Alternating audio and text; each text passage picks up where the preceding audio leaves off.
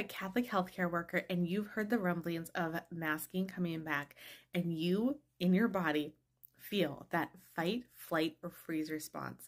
My name is Nicole Haugen, and I am a life coach for Catholic women who work in healthcare.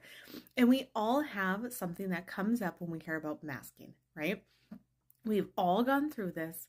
It was, I would say, traumatic the first time. We didn't know what was happening, and that's completely normal.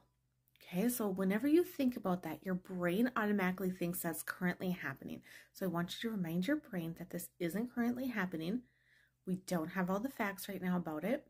The fact is, this isn't happening, okay?